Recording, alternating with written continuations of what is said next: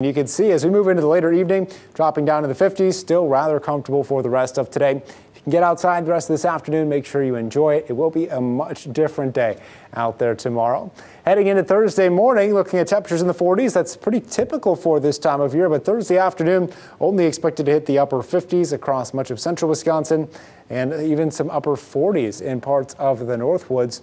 By Thursday night, we're looking at potential for some frost in parts of the area. So if you have any sensitive plants up in the Northwoods, you might want to bring them inside for Thursday night into Friday, as temperatures could potentially drop down into the low 30s. Satellite and radar picture for this afternoon, not showing much. You can see a lot of clear skies, just a few passing clouds, but you will notice there is some spots of green popping up on the map, and there does remain a small chance of a pop-up shower this evening. So keep that in mind. For most of us, though, it will be dry for the rest of today. Most of the rainfall still holding off to our west.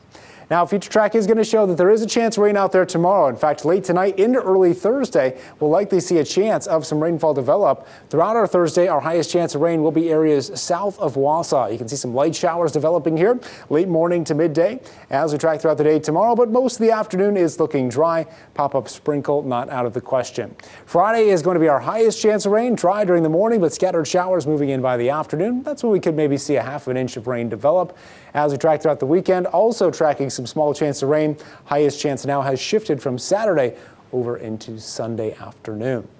Overnight forecast tonight, 46 degrees, chance of light showers, northeast winds of 10 to 15. Forecast high tomorrow, 59. Definitely cooler than today by more than 10 degrees, so you're going to have to layer up just a little bit more. 7-day forecast up to 63 on Friday with a 70% chance of rain, 62 Saturday, right around Sunday for our Mother's Day on Sunday, though once again does have a chance of rainfall. Monday looking nice, partly cloudy skies.